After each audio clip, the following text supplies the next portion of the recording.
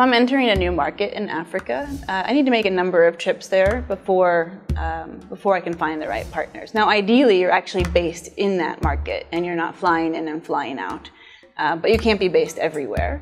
And so when I go to the country, there are a number of key players, both private and public sector, that I need to talk to. And you get a general sense of who are the leading players in the industry, who are well respected, who are not well respected, who have done deals before, either within your sector or maybe an associated sector. In emerging and frontier markets, it's still about relationships. They're not looking through the yellow pages like we used to 50 years ago. They're not looking through the internet and saying, oh, this is the company I want to deal with. If you want to sell to them, you've got to be present. The locals are the best to know the nuances of the place. So a partnership and will ensure acceptance and will engender trust. The most important thing in really being able to tap into the expertise that is on the ground in Africa is to come to Africa with a real desire to do partnerships and not to come in thinking you're going to save anybody. Africa might just save us with all that Africa has to offer us. This is not charity, this is not aid, this is partnership, this is economic growth. This is where people get together with both sides winning and producing really innovative first-time goods. I think it's important to travel and actually spend time in each of the markets. And they're all so unique, they're all so different. I think it's really easy to overgeneralize, and it's easy to have misperceptions. It's like marriage, and you need a number of face-to-face interactions and working together on something to really get a sense of that right partner. You need to know that the people you're working with are honest brokers, that that their system is good, that you're not going to be ripped off, and you also need to have partners on the ground as you see a growing middle class in Africa. Businesses are interested in results, and results are built on what? In Africa, results are built on relationships.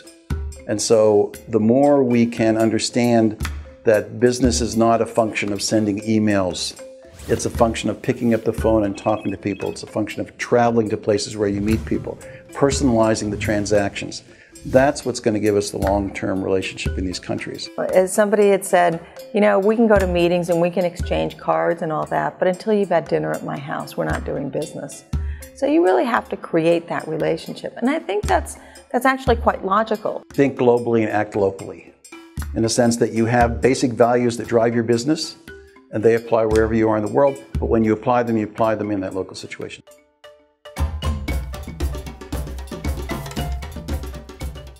I think it's very important to consider, if I'm a company, is how do I get information, good information? It's all about information and access to information. If you are a CEO sitting in Minnesota or somewhere in the US, and most of what you hear on Africa is what you see on CNN or reading in newspapers, that is true and that is correct, but you're not getting a full picture about what the real opportunities are, what the real risks are. News and information is king, and that's the case all over the world. Africa has been plagued by lack of information infrastructure in the past. It hasn't been a place where it's been easy to get information, to travel back and forth. There's a lot of misinformation about the opportunities and the risks that exist in Africa.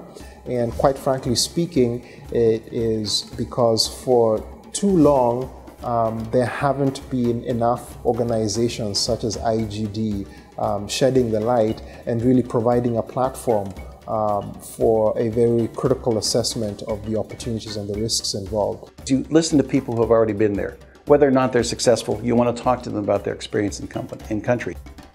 And I think an organization like IGD has done a lot in terms of exposing the true picture of Africa. We have found in our research that most American companies make their decisions in international business in these emerging and frontier markets based on word of mouth. So despite all the analysis and stuff they do, they go to a company who's been there, or a bank, or someone who says, well, what do you think about doing business in Benin?